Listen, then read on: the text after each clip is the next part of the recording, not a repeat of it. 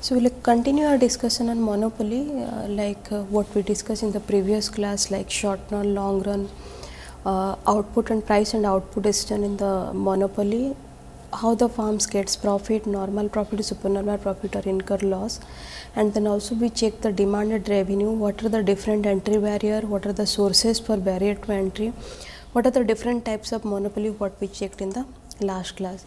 So if you remember, we talked about the feature of monopoly first, what are the different characteristics of monopoly. Then we discussed about the regions and types of monopoly.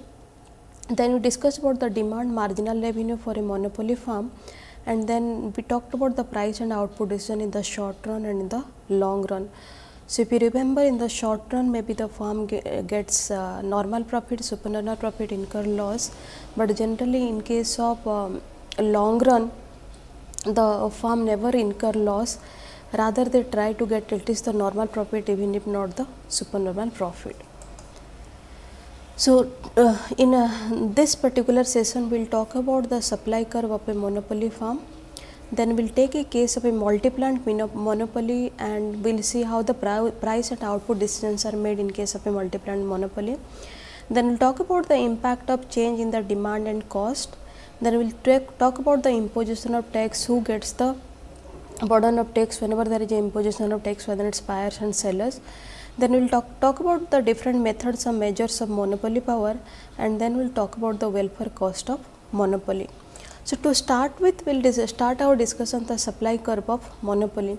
So if you remember, in case of a perfect competitive firm, the supply curve is that segment of marginal cost which lies above the minimum point of average variable cost, considered as the supply curve for the competitive firm.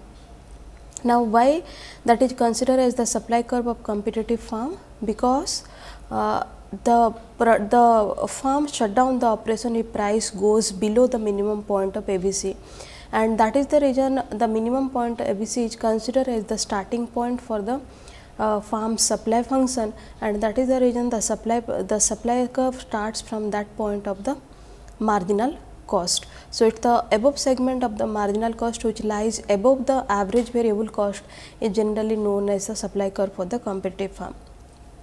The situation is different in case of monopoly firm. Now let us see what we consider as the supply curve in case of a monopoly firm, whether there is a existence of supply curve or there is no existence of supply curve in case of a monopoly firm.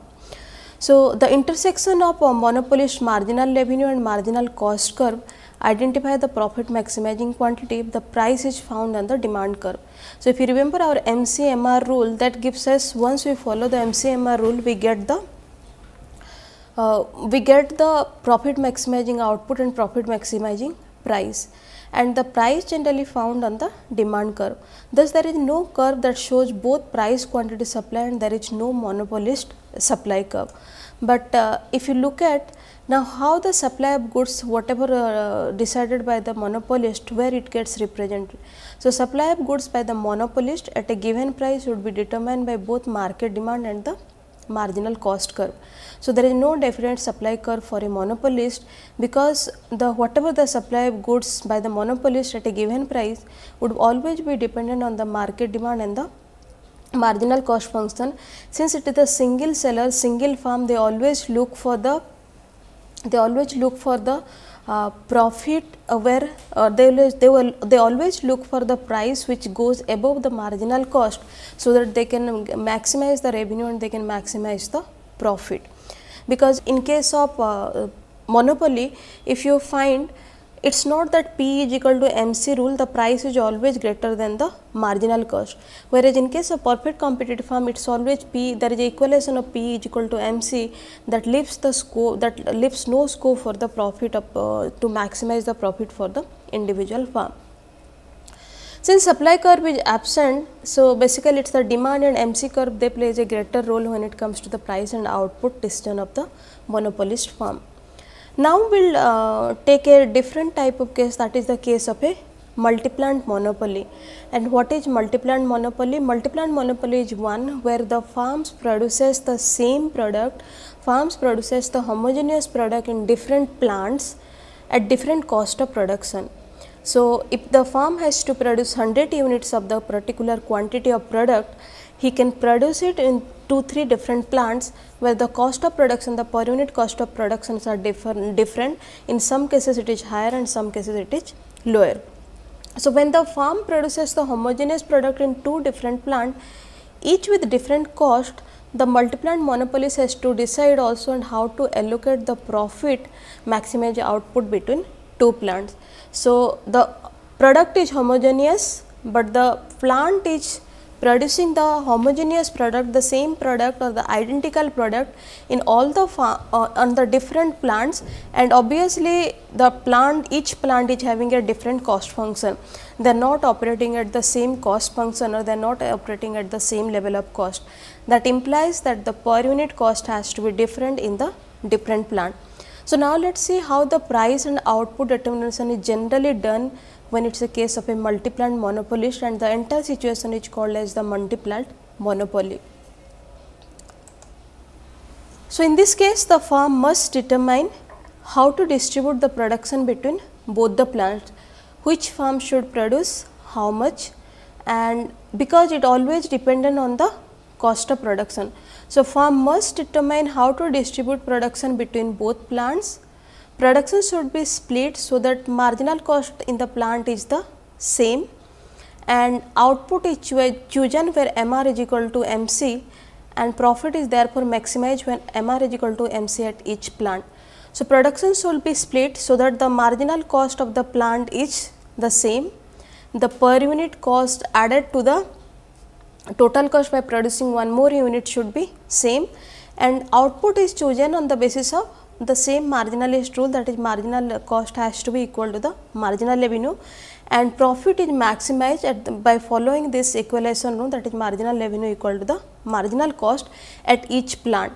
So, we will get 2 set of marginal revenue curve, and we will get 2 set of marginal revenue curve and 2 set of marginal cost curve, and when it comes to the profit maximizing level in the both plant, the MCMR has to be different because the cost is specific to the plant, whereas the revenue is specific to the farm as a whole.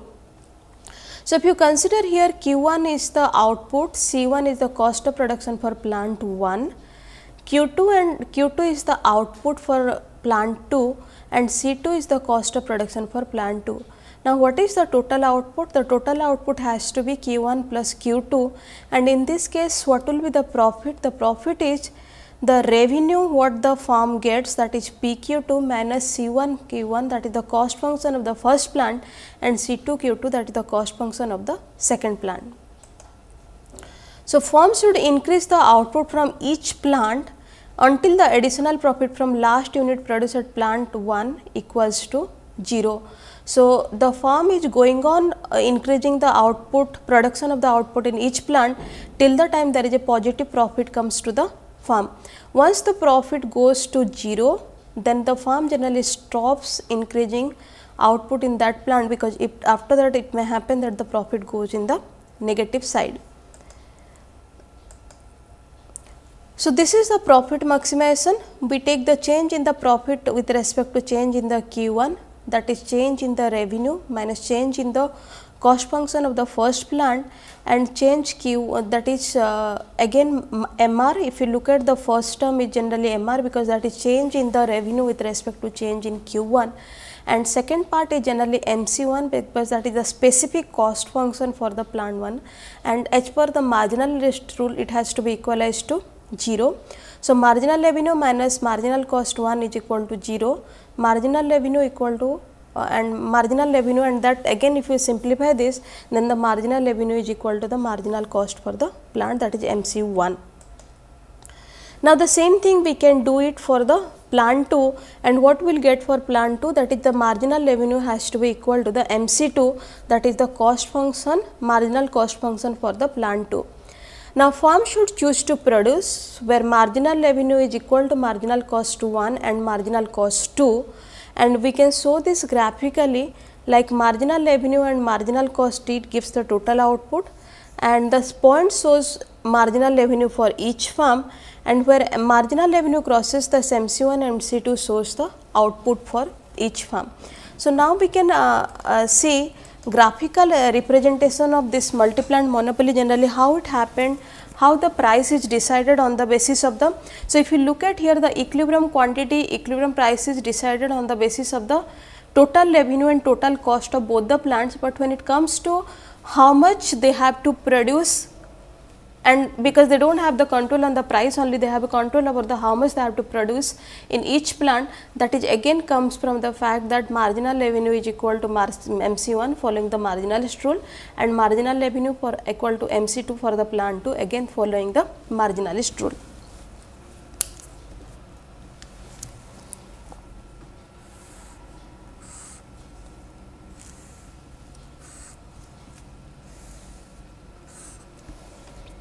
So, this is our average revenue curve, this is the marginal revenue curve, this is our average cost curve, this is the marginal cost curve. This is the point where marginal revenue and marginal cost intersect each other. From here we can find out the equilibrium quantity and equilibrium price. Okay. So, this price has to be followed in both the farms. So, this is again P is equal to MR and P is equal to AR, and here it is again P is equal to AR. Now, we will see how we get it from how this Q is divided between plant 1 Q1 and Q2. Now, suppose we have a average cost at here, we have a marginal cost at here. Now, this is the point where there is a equalization of the marginal cost and marginal revenue. Since we have only one marginal revenue, but we have two level of cost production. So, we will equalize MR with MC1, we will equalize MR with MC2. So, corresponding to this we get a point here, that is, and this gives us the marginal revenue equal to the marginal cost 1, and corresponding to this is the output level that has to be produced by plant A. Whereas, if you look at, again we have a different cost function for plant 2, and this is average cost 2, this is marginal cost 2, this is average cost 1, this is marginal cost 1. Similarly, again we will take a point corresponding to the marginal cost and marginal revenue, and this gives us the output for plant 2. So, this Q is equal to Q1 plus Q2, and generally how this output is decided. Initially, the total output, this profit maximizing output Q is decided on the fact that marginal cost, which is sum total of marginal cost 1 and marginal cost 2, is equal to marginal cost. On that basis, this following the marginalist principle, marginal cost, marginal revenue, on that basis this is the equilibrium level of output, and this is the equilibrium price. The same price has to be followed for plant 1, plant 2.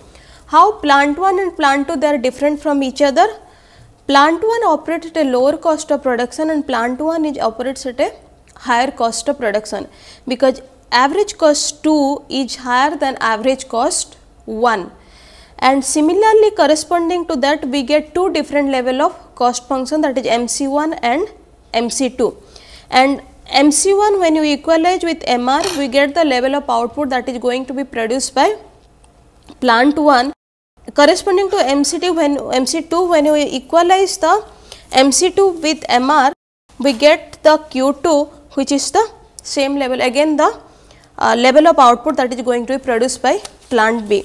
Now, the question comes, what is the logic over here, on what basis generally the farm produces more? Obviously, the farm produces more in that plant where the cost of production, where the average cost of production is generally at a lower level, because through that they get the economies of scale when they operate the scale of product, and when they expand the scale of operation, they expand at a lower cost of production, and that is the reason they prefer to produce more in a low cost farm rather in a high cost farm, because if they are producing in a high cost farm, they are producing more in a high cost farm, the cost of production, the gap between the cost of production and the market price, that generally narrow down, and market price is same for that whether the output gets produced from the plant 1 or output get produced from the plant 2. And this is how the multi-plant monopolist generally decides. It is the same thumb rule what we apply for the profit maximizing level of output. The monopolist firm, the multi-plant monopolist firm generally takes a total of marginal revenue for across the farm, for across the plants, and then they take the marginal cost, which is the summation of marginal cost 1 for plant 1 and marginal cost 2 for plant 2. Since there are 2 plants, there may be many plants, and always the marginal cost is the summation of marginal cost function of the all the plants where the output gets produced. So, after getting the summation of all this, now it is get equalized with marginal revenue, and corresponding to that we get a profit maximizing level of output, and this profit maximizing level of output generally gives us the total quantity that has to be produced by the farm. Now, farms decide that, now farm divides the total output among all the farms on the basis of their cost of production. If it is low cost of production, generally the farm prefers to give them more output to get produced, and if it is a high cost farm, they generally produce less because the per unit cost is on a higher side. Then we will take a numerical to understand this, that how this Q gets divided between 2 plants, or how the profit gets found, we can find out with the help of a numericals. So, demand function is 200 minus x. We have 2 plants M and N. So, this is the total cost of function for M, this is the total cost function for N. So, total cost function for M is 30 x M, and total cost function for N is 0.5 x N square. Now, this x is output, x is the output, this is equal to the x M plus x N, because this the output gets from both the farms, that is x M plus x N. Now, we will find out the output level, what output to get produced, what is the amount of x, and we will find out what is the revenue and what is the profit. So, if you look at, then now we have to find the total revenue, and total revenue is 200 x minus x square, because this is basically the PQ.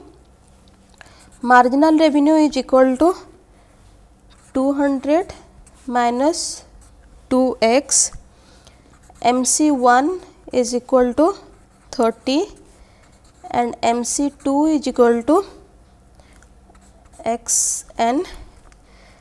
Now, to find out what is the value of xm and xn, what we should do? Now, we should equalize the MC1, maybe that is, you can call it MCM, and this is MCN also.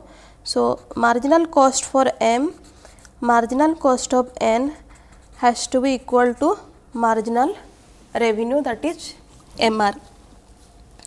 Now, when we equalize this MCM and MCN, then we get XN is equal to, from this 2 we get XN is equal to 30, and from MC1 and MR, what is our MR? MR is 200 minus 2x, it has to be equal to, what is MCM, that is 30. So, 2x is equal to 170, x is equal to 85. So, x is always a summation of xm plus xn. So, that way if x is 85 and xm is not known and xn is 30, then we can say that xm is equal to 55. So, the total output to be produced is 85, and among this 85, xn has to be produced by plant n has to be produced 30 and plant m has to produce 55 units of output. Now, what is the price? Once we get this, what is the price? In order to find out the price, now you remember your demand equation, that is 200 minus x. So, that comes to 200 minus 85, which is equal to 115.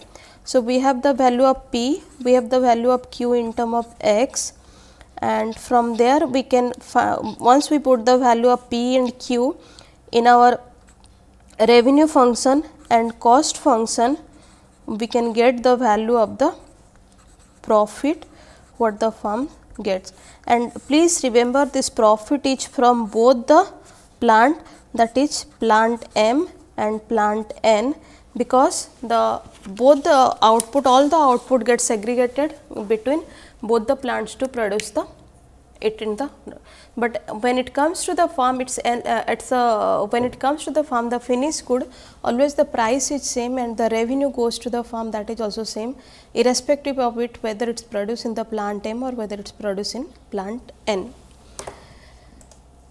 Next, we will see what is the effect of shift in the demand on monopoly. Whenever there is a change in the demand, how it generally affects the monopoly equilibrium, or how generally it affects the monopoly profit, or how it affects the equilibrium price and equilibrium quantity of monopolist farm. So, an upward shift in the demand curve, that is increase in the demand curve, marginal cost curve remaining the same, will increase the equilibrium output level. So, MC remains same, upward shift in the demand curve. So, generally average revenue shifts off. So, equilibrium output will increase and effect on the equilibrium price remain indeterminate. So, it is difficult to predict whether the price has to increase, equilibrium price has to increase whenever there is a upward shift in the demand curve, whether it has to be decrease or whether it has to be remain constant. So, we will check in which case it may increase, in which case it may decrease and in which case it may remain constant. So, we are just taking one case here where we are saying that demand is upward. So, demand is increasing. So, suppose this is your D1, this is D0, or this is, you can call it as MR1, this is D0 and this is MR0. This is the marginal cost. So, we have 1 point here, 1 point here. So,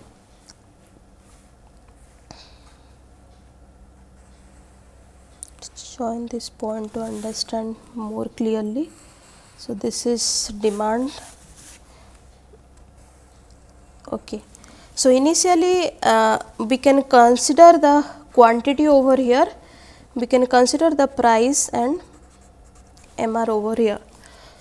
So, initially the demand curve is D0, marginal revenue curve is MR0.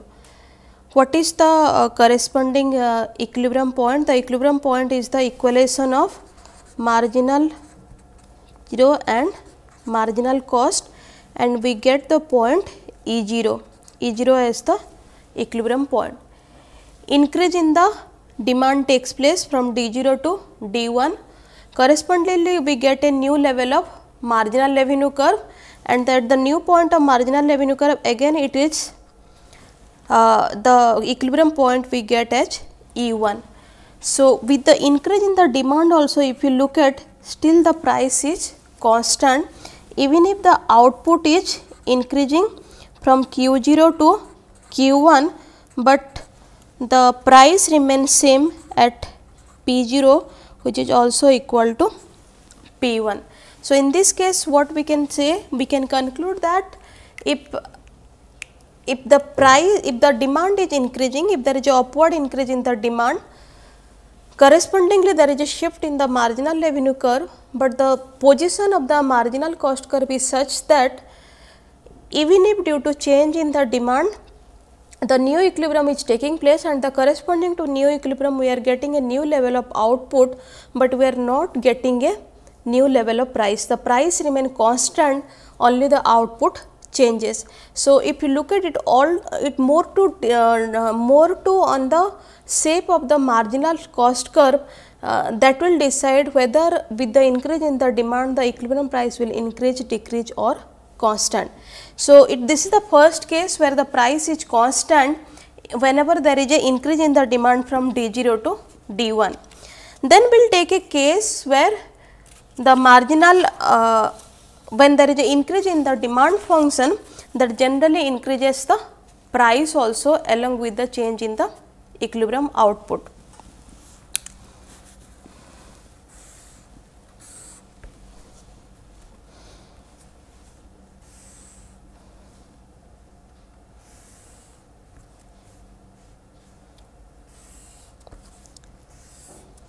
So, this is D0, this is marginal revenue 0, demand increases from D0 to D1 and marginal revenue is also beget a new marginal revenue curve corresponding to new demand curve.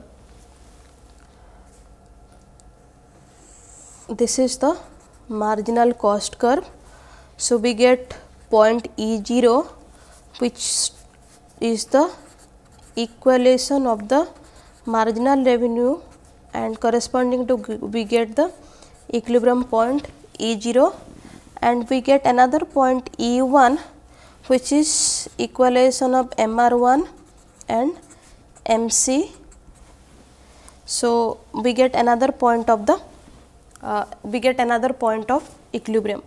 So, in this case, in the first case, this is the quantity, profit maximizing quantity, this is the profit maximizing price. After increase in the demand corresponding to new level of equilibrium, this is the output and this is the price.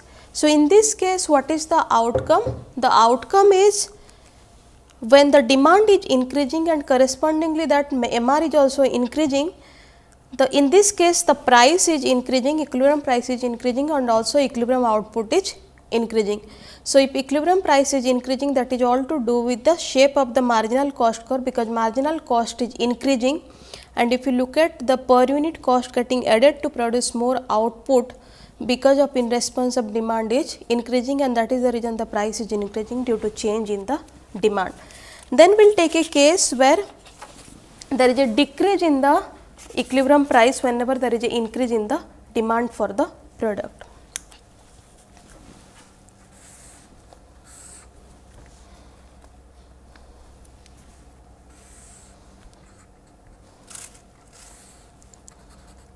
This is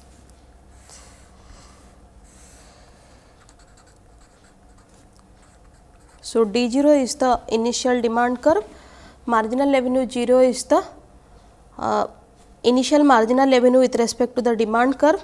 D1 is the change in the demand curve because of there is upward shift in the demand curve. Marginal revenue is the change in the change in the marginal revenue with respect to D1. Now, we will see how this leads to a decrease in the demand. We have one point again where we get the equalization of marginal revenue 0 equal to marginal cost and we get E0. Corresponding to that we get the price is P0 and quantity is Q0.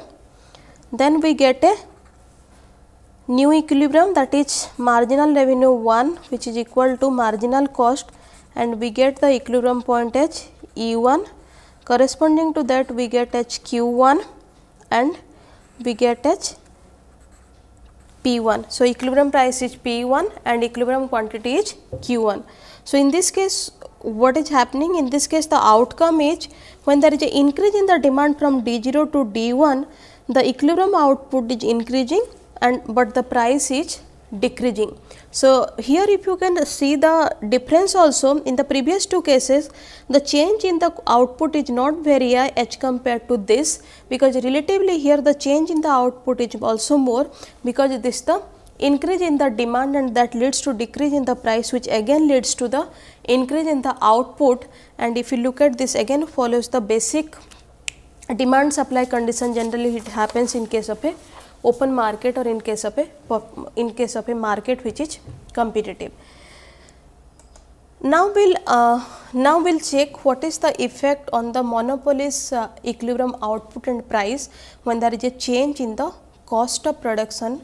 And the cost of production has two parts, one is fixed cost and second one is the variable cost of production. So, in case of increase in the fixed cost, if you look at, there is no much change in the equilibrium position, or there is no change in the equilibrium position at even if it is a short run, because fixed cost will not affect the marginal cost because it is not variable in nature. So, in case of increase in the fixed cost, there will be no impact on the equilibrium price and output, since fixed cost vanishes when differentiated. But in case of variable cost, the marginal cost curve will shift to the left in upward direction, and given the marginal level curve, this will lead to an increase in the equilibrium price and decrease in the equilibrium level of output. So, in case of variable cost, generally the marginal cost curve will shift to the left, that is in the upward direction, because increase in variable cost will also leads to change in the marginal cost curve, and that will shift to the left in the upward direction. MR curve is given and this will lead to increase in the equilibrium price and decrease in the equilibrium level of output. So, we will see graphically how this change in the variable cost is taken care of, or how it generally disturb the equilibrium position.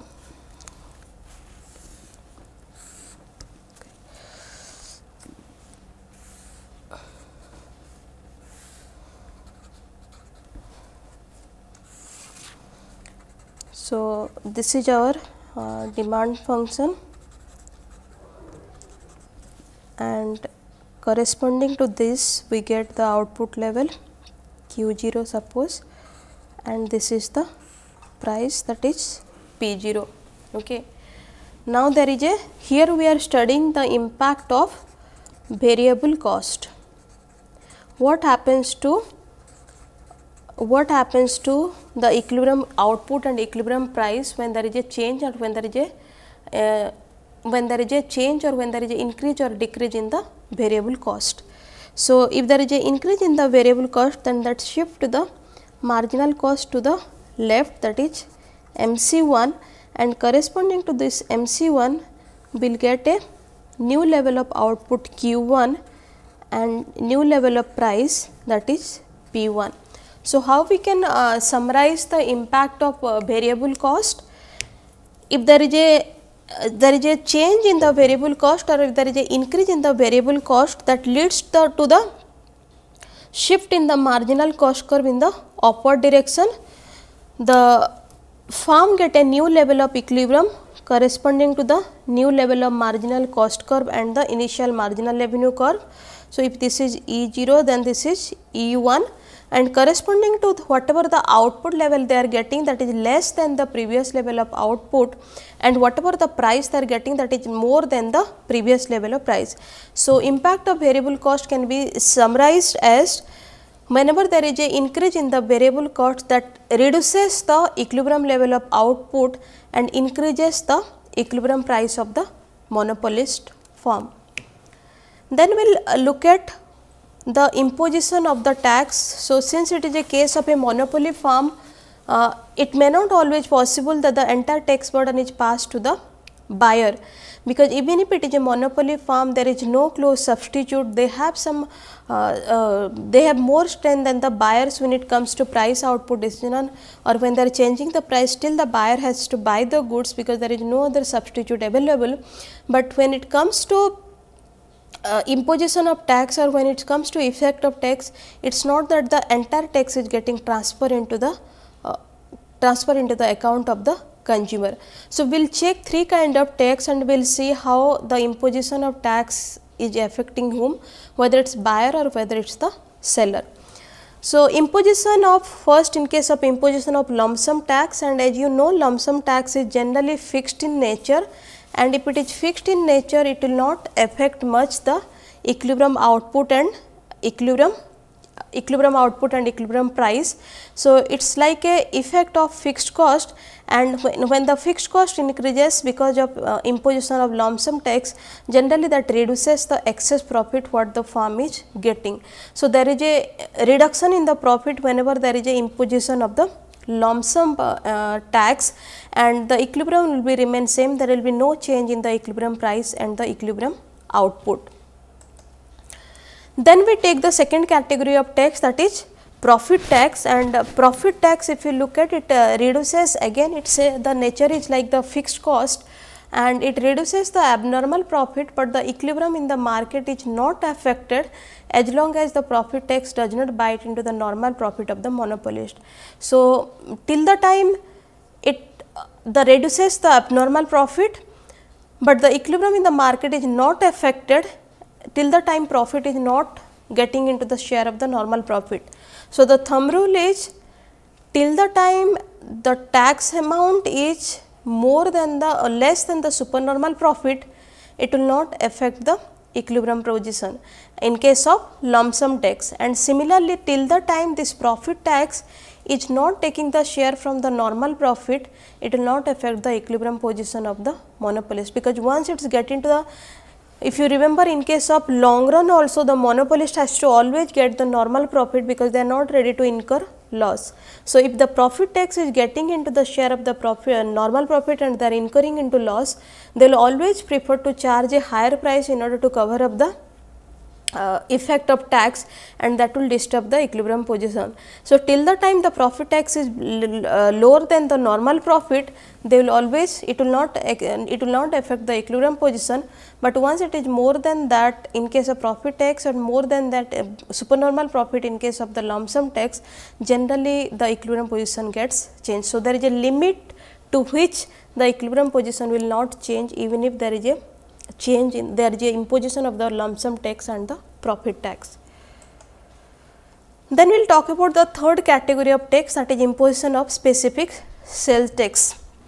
Firstly, if the marginal cost curve of the monopolist has a positive slope, the increase in the price will be smaller than the specific tax, and as in the case of perfect competition, but the monopolist will pass part of the specific tax.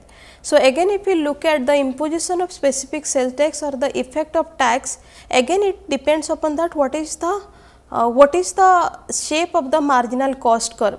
So, in this case if the marginal cost curve is upward sloping, then the increase in the price will be smaller than the specific tax, and in this case only part of it is getting transferred to the buyer, rest all is paid by the firm.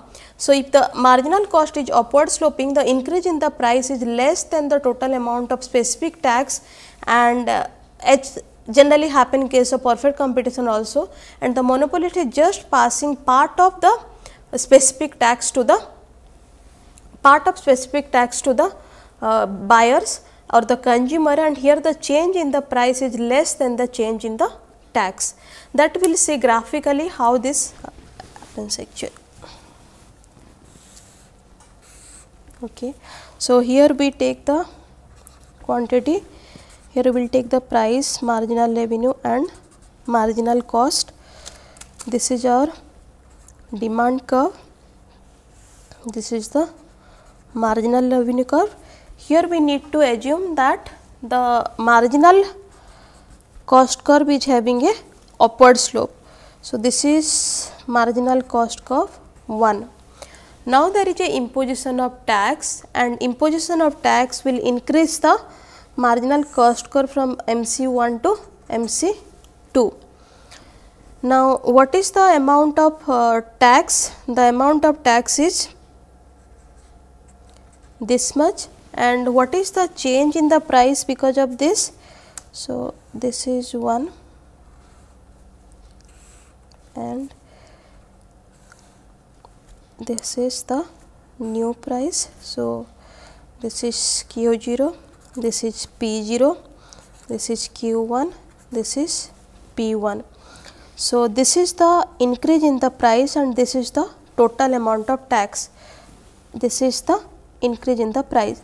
So if you look at the change in the price is less than tax, and in this case we can say that the producer is just passing the part of this tax or part of the burden of tax to the consumer, not the entire tax burden. Then we will check another case where the marginal cost of monopolist is horizontal, and if you look at this is parallel to x axis, and the monopolist will raise the price, but not by the full amount of the tax. Even if the marginal cost curve is infinitely elastic, the monopolist will bear some amount of the specific tax, and here again the change in the price is less than the tax. So even if we look at, if MC curve is it's perfectly maybe elastic, or we can say if it is a horizontal, still the monopolist is not passing all the tax burden to the consumer, still they are having a part of it. So this is our marginal cost curve 1, this is our marginal cost curve 2. This is the total amount of tax, the difference between the marginal cost 1 and marginal cost 2, this is the total amount of the tax. Now this is the demand curve, this is the marginal revenue curve. Now what is the difference? Here the question we need to address, that whether this amount all the amount of the tax is getting transferred into the consumer in terms of increase in the price. The answer is again no. Even if it is horizontal, still the increase in the price is not covering the entire tax amount.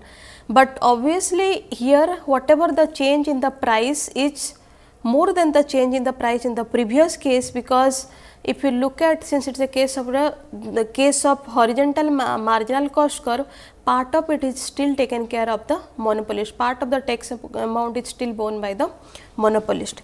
So this is in the first case, this is the price, and in case of second one, that is MC2 and MR, this is the price. So this is the change in the price, this is the change in the tax, and still the change in the price is less than the tax amount, which implies that part of it is always paid by the monopolist, whatever may be the shape of the marginal cost curve, whether it is horizontal, whether it is upward sloping, the part of the tax is always paid by the monopolist. So if you remember in the previous class when we were discussing this case about the competitive firm, it is more dependent on the elasticity of supply, and what is how the elasticity of supply plays a role here, because if elasticity of supply is more, the more part of the tax goes to the buyers and less by the competitive firm, and if elasticity is less, if it is less elastic, then more by the firm and less by the buyers. But here, since we have an absence of the supply curve, we cannot analyze this with the help of the elasticity of supply, and that is how we are just analyzing through it the shape of the marginal cost curve. And if you look at in the first case, when marginal cost is upward sloping and when marginal cost is horizontal, in both the cases the part of it is always paid by the monopolist, the entire tax is not passed to the buyers, whatever may be the shape of the marginal cost curve. There is a third dimension to it, The examination of the condition under which the monopolist can pass the total tax burden to the consumer by changing a suitable higher price or can raise the price more than the amount of tax is too complicated. So, till the time we have not attempted, or maybe none of the textbook will find the evidence of this, that in which case generally the monopolist pass the entire tax burden to the consumer, and how to represent that through the demand marginal revenue curve or the marginal cost curve, and what should be the change in the price, how high it should be, or how high it should be that it is more than the tax amount, and still it at least transfer the entire tax burden to the consumer. So, that is too complicated, difficult to attempt here. And again here there is one more catch, is that if it is higher price, once the monopolist, even if they want to just pass the tax amount, and that is the reason they are charging a high price, there is one more point over here, is that whenever they charge a high price, it becomes the incentive for the new firm to enter and operate in the market. And high price is always in the high price, it is easy for the new entered firm to survive in the market, and that leads to competition, and that kills monopoly. And that is the reason the monopolist cannot charge a extremely high price which is more than tax amount, and that is the reason they cannot transfer the entire tax burden to the consumer. Then we will look at the how to measure the monopoly power, and before that we will define what is the monopoly power. So, monopoly power means the amount of discretion which a seller enjoy in regard to framing the price and output policy. So, in a simple way we can say it indicates the degree of control which seller wields over the price and output his product, because in case of perfect competitive market, if you look at the firms are price taker, they are not the price maker, but in case of monopolist firm, they are the price maker, because it is a single product sole seller. So, they generally decides what is the price, and here typically the market power comes into picture, because the seller has the monopoly power, or the seller has the market power to fix the price or to decide how much output they are going to produce, which is not possible in case of a perfect competitive market structure. But in case of perfect competitive market structure, the more there is no control, because there are large number of buyers and sellers, there is no control of a specific seller or specific buyer, or the specific seller or specific seller cannot influence the price and output decision of a firm or the industry. So, basically it is a degree of control which a seller yield over the price and output of his product. There are different methods to measure the market power or the monopoly power. The first one is the Lerner index of monopoly power. And what is Lerner index of monopoly power? Here the index or the value of index we find through the price and the marginal cost of the firm. So, the larger the value of L, that is the larger the value of index, the greater is the monopoly power, and the range is between 0 to 1. 0 is on a lower side and 1 is on a higher side. So, Lerner index of monopoly power can be calculated through the price decided by the firm and the marginal cost from the cost of production of the firm. So, this is P minus MC upon P, and the larger the value of L, greater is the monopoly power. So, if it is 1, ideally it has to be the monopoly. If it is 0, then it is perfect competitive market structure. So, L is expressed in terms of elasticity of demand. So, if you simplify this is P minus MC upon P, which is minus 1 by ED, and ED is the elasticity of demand for a firm, not the market, because ideally we are not discussing the market power of the industry as a whole, rather we are talking about the market power of a specific firm. So, in that case, if it is in case of Lerner index, it is 0 for perfect competitive firm and 1 for a monopoly, and in between this 0 and 1 there are number of other market structure, whether we can take the case of oligopoly or the monopolistic. The second measure of monopoly power is cross elasticity of demand. This used by Professor Treffin, and here the value of elasticity is 0 for a pure monopoly and infinity in case of perfect competition. So, if it is 0, then it is pure monopoly because the value of elasticity is 0, and if it is infinite, it is a case of the perfect competition. Here cross elasticity of demand decides what is the measure of monopoly power. If cross elasticity of demand is 0, means obviously there is no close substitute at all, and if it is infinite, then all the products that produced in the market are close substitute to each other.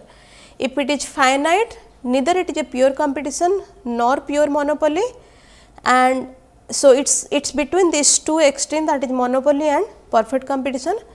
Lower the value of cross elasticity of demand, greater will be the degree of monopoly power and vice versa.